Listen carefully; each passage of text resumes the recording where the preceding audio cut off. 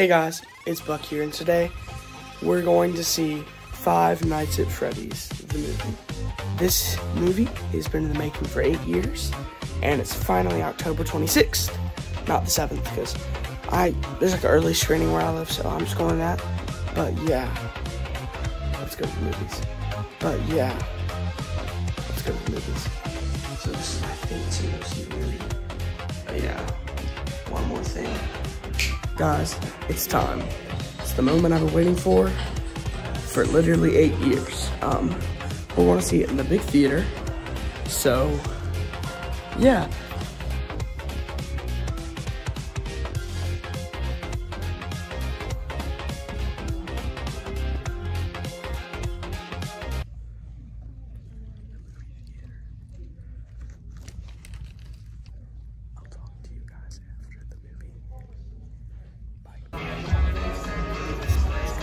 That was a freaking phenomenal movie. Oh my god. I'll see you guys at home. Okay guys, so I got home like an hour ago, but I just wanted to like let it settle. Like let the movie settle in my brain or whatever, so I can like have more reasonable thoughts. If you're wondering why I sound like this, I have a cold. I forgot to mention that earlier in the video. But yeah. It was everything you would expect out of a Five Nights at Freddy's movie. Obviously, this video will not go into any spoilers.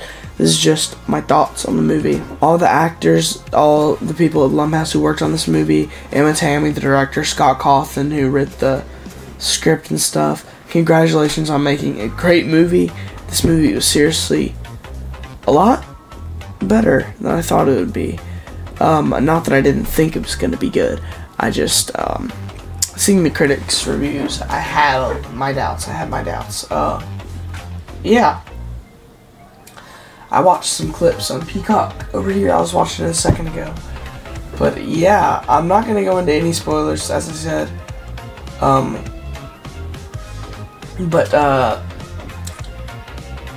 At some point on this channel, like either like the day of me posting this video or the day after posting this video, I will go in full spoilers. The acting in this movie was really good. The characters' designs look really awesome. Everything was just really good. I loved it. I'll never forget going to see this movie. In the credits, the Five Nights at Freddy's, the Living Tombstone song played. That was really cool. You see me like singing along to it in the part that I just did, like where I was in the theater. But yeah, overall, I would give this movie like an 8.5 out of 10.